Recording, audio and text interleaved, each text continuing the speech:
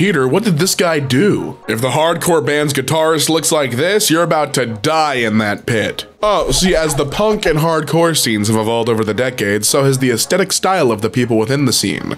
Instead of provocative and aggressive styles, members, especially of younger post-hardcore bands, look rather unassuming and normal, to a point where you would classify them as something like nerds and geeks instead of musicians of harder guitar genres.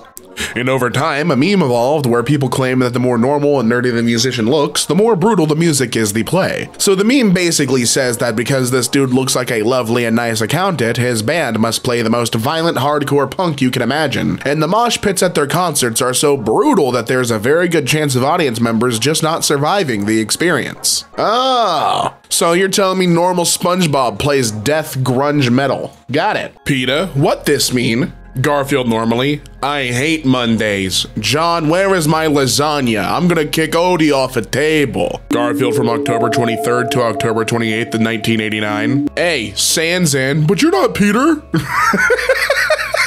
I know nothing about this subreddit other than the joke gets explained, which is great because sometimes they go right over my head. In short, it's a comic about dealing with the human fear of being alone, portrayed by Garfield being at his house without John, Odie, or it being occupied. Occupied, you mean? At the end, everything turns normal again. There are like 600,000 theories about Garfield being dead, in purgatory, oh my god, and more. Sans out. Do we get to see a comic? Oh, we do! John? Odie? Anybody home? I'm alone. You have no idea how alone you are, Garfield. Oh, they're pulling some Lasagna Cat vibes on that. Do you think that's kind of where they started drawing influence for the Lasagna Cat video series? I think this would be a good starting place. Feels very out of place for Garfield. Peter, I'm genuinely confused. What is the joke here, if any? I'm so glad I'm not locked away from the world as a homemaking slave to some husband. Deborah, your 15-minute break is over. Oh, no, see, the joke is that the woman is glad she's not a slave to a husband. However, this is in contrast to her job where she is basically a slave. But aren't we all, in the grand scheme of capitalism, just cogs in the gear? Or gears in a cog. Oh, whatever. I'm just a cog. I don't get it. I don't get you know what I'm trying to say. I don't know if this is just straightforward or if I'm missing something. Can I interest you in a great new service? For just $40 a week, we will hire assassins to slowly poison you. You'll feel worse and worse until you die. Our guys are good. They killed 7 million people last year. God, no. Why would anyone want that? Just give me a pack of camels. Ah, see, I know what they're saying here. They're saying that he's already buying that, right? Yeah, it's ironic. Payday here. This comic is being ironic about cigarette smokers with how they know the health risks of smoking but are okay with it and continue to do so. Yeah, because, you know, it's my choice. I'm not being poisoned by assassins. And they all look mean and angry. My pack of camels has a cool camel on it. I like camels. What does bulldozer mean? Levels of white anger, ranked. Son of a gun. All right, bucko, you just hold your horses. Well, now wait just a minute. Newsflash, pal.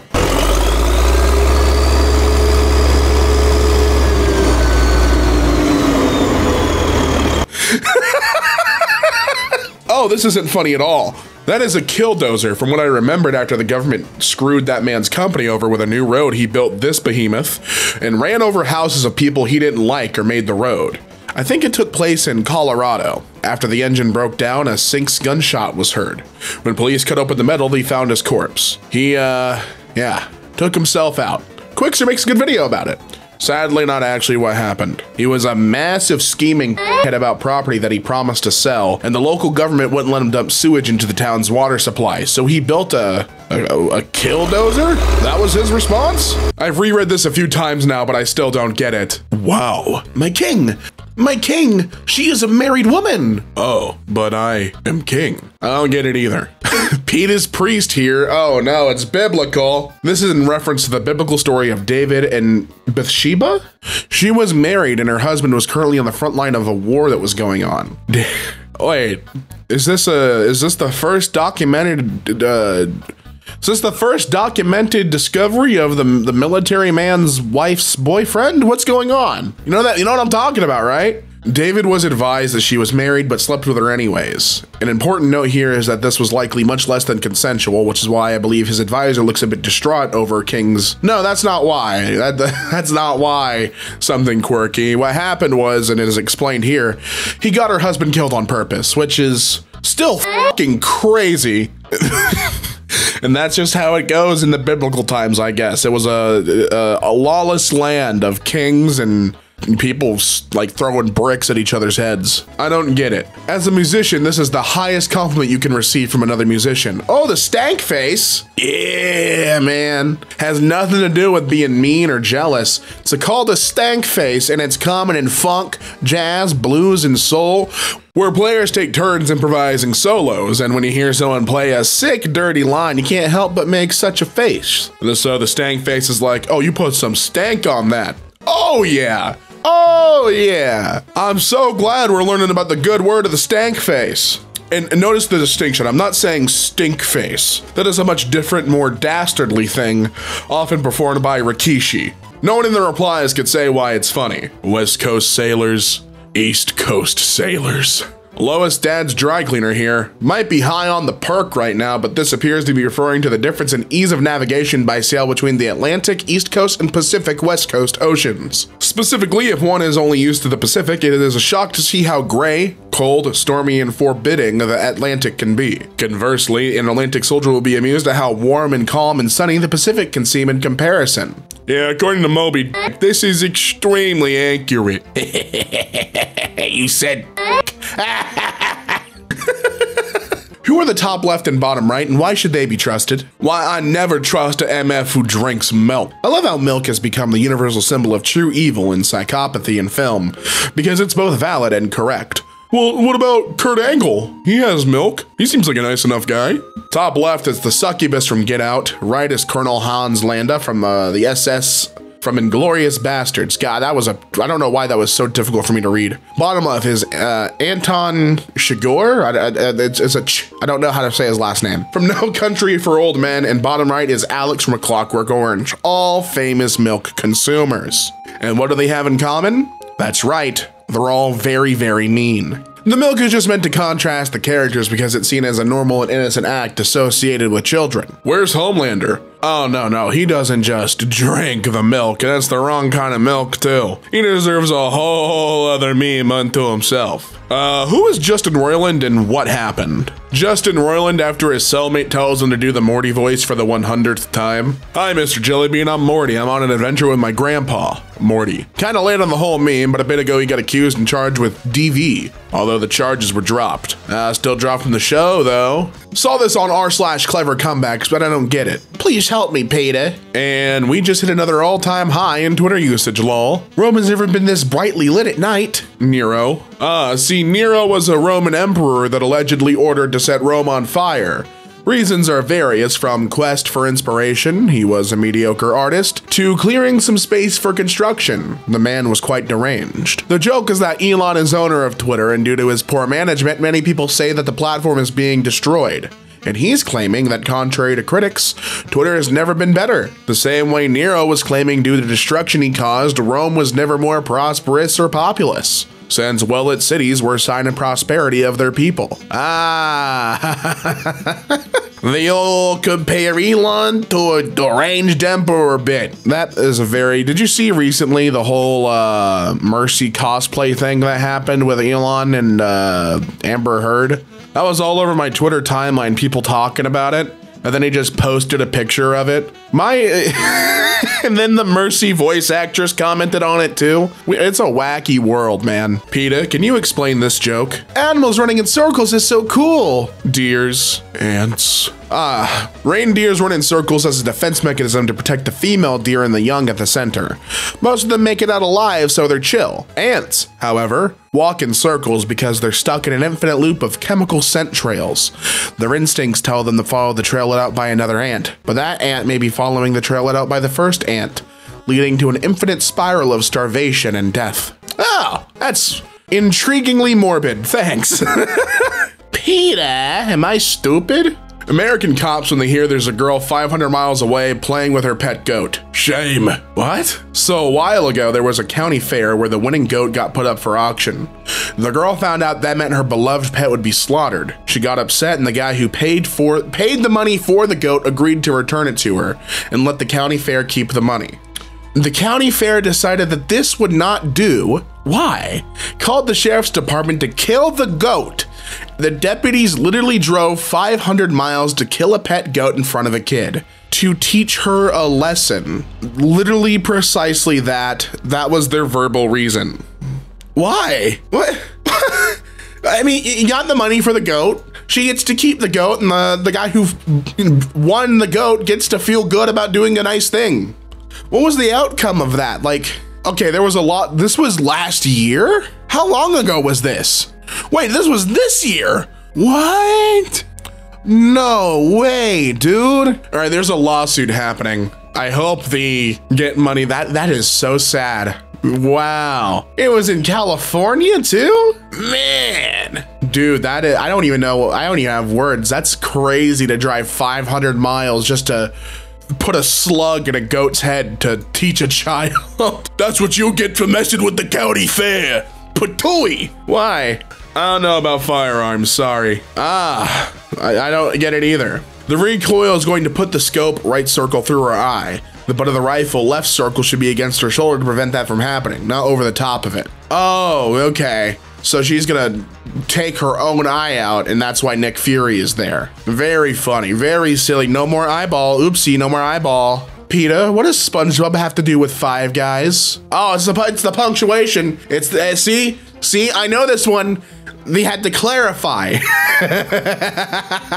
They had to clarify. Five Guys, the burger chain founded in 1986, actually sounds real good right now. See, and I don't even need them to explain it. I got it. You had to clarify the burger chain because people are gonna make sex jokes by misinterpreting, oh really, Five Guys, huh? Oh, ooh la la. The screenshot is from the episode of SpongeBob titled The Camping Episode, where they ward off sea bears using an anti-sea bear circle, a simple circle drawn in the sand around them. This response is comparing the clarification describing Five Guys as the burger chain founded in 1986 to the anti-sea bear circle, except instead of protecting against sea bears, it protects against people making sexual jokes by, what did I say, purposely misinterpreting the statement Five Guys sounds good right now. Ah, that makes sense. Was wondering what the magic circle had to do with Five Guys. Forgot the sex joke. My mom brought home Five Guys last night and she wouldn't even share. No clarification, sick 'em. When you're on deployment and your wife spends $50 at CVS at 8:21 a.m. No! The morning after pill. No! 8 a.m. means she was hooching around. My wife's Marine husband is protecting this country, asshole. Peter, I don't get it. The insert any special force team is outside. Insurgents, hostages. The Spetsnaz is outside. Insurgents, hostages. It's a reference to the Moscow theater hostage crisis. The Spetsnaz pumped a toxic gas into the theater to incapacitate the terrorists, but also killed and injured hundreds of hostages in the process. We don't negotiate with terrorists, and we certainly don't negotiate with their hostages. Why not? Aren't those the people you're going over there to save, or is this just a side quest? Peter, I don't understand what this means. Hello, ma'am.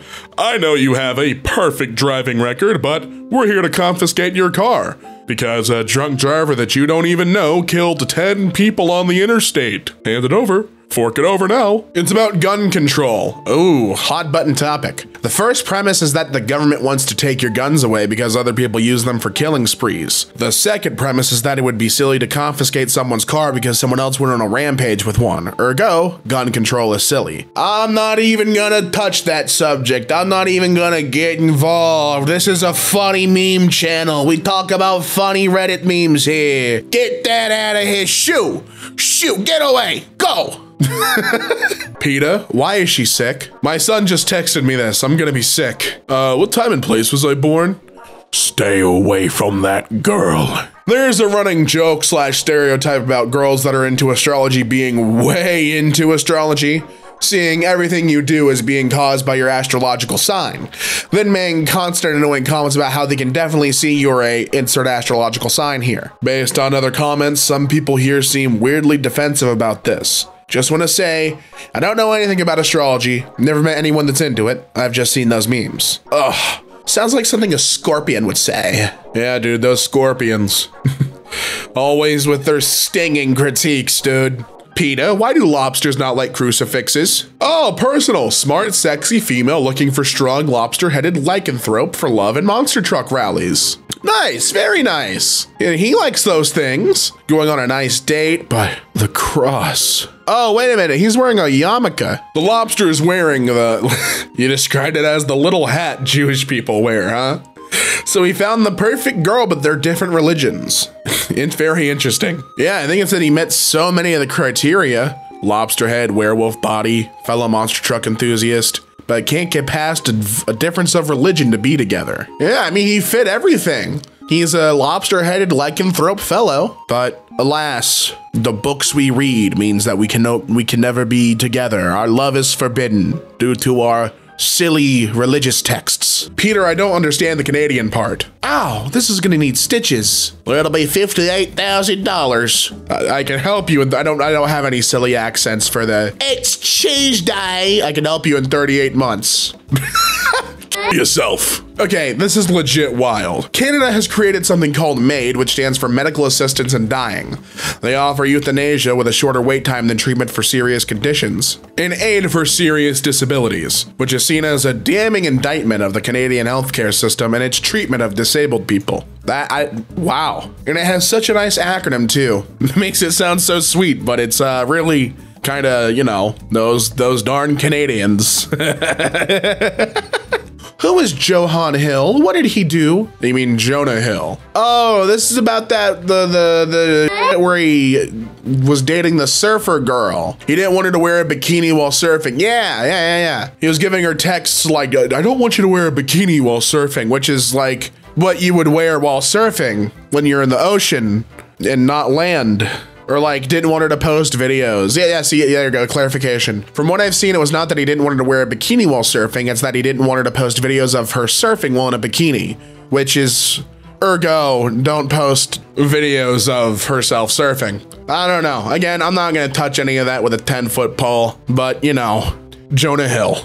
What did Margaret Thatcher do? Oh, Margaret Thatcher is dead. I am at a gender-neutral bathroom. Ooh-wee, all right, and they didn't even go into the details on Margaret Thatcher. I have like a basic synopsis of it because I would love to talk about it really quick. Basically, like depending on who you ask, she either saved the British economy or killed it, nearly killed it, with like lasting repercussions. There's a whole lot of information you can find. She sold off home systems in the UK to people, leaving no stock for those that needed it. She sold off telecommunication infrastructure, rail infrastructure. I believe I read somewhere that she was responsible for like the largest increase in inequality in recorded British history. So conversely, people who like really benefited from Margaret Thatcher are like, we love Margaret Thatcher. But like every other person's like, we hate Margaret Thatcher. That's what happened. What is the joke here? One is certain death. The other grants membership to the order. Choose wisely. Oh no, the Mycology Club meetup, they gave them deadly mushrooms. All mushrooms are edible, some only once. It's a common phase in mycology that illustrates the importance of knowing which are poisonous before consuming them. Fun fact, the red-haired lady in the bottom panel hid her robe and seems to be less than forthcoming about her involvement. Ooh, we got some mystery and lore. Ooh. You can see her ring in both panels on her right hand along with the robe stuffed in the trash. A little bit of mystery and intrigue in this 4-panel comic.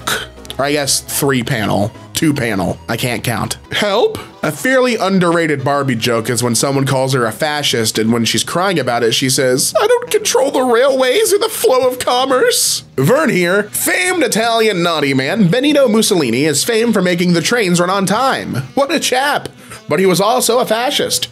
I'd like to see him wiggle like the spaghetti he tried to ban. Play me off, Johnny. I love the whole Mussolini was a fascist thing. No, my friend. He was the fascist. Created the whole dang ideology. Peter, what does this mean? Sitting blindfolded. Woman in lab coat feeds me a Twix. Left. She marks her notes. 329 consecutive correct guesses. Peter Gargoyle here. Twix is doing a marketing campaign where they pretend that they're two brains, viciously opposed to each other. Right Twix and left Twix. Even though they're exactly the same and it's just a gimmick that has no impact on the chocolate, the meme supposes that the man, captured man, is able to tell the difference, even when none such difference exists, and thus has been captured as some sort of oddity. Peter out. They actually are different, by the way. It's another level of candy obsessed if you could taste the difference between That's like tasting the difference between the Mikes and the Ikes. It's actually really easy to tell when blindfolded because the left Twix don't taste right. And isn't that really what it's all about at the end of the day?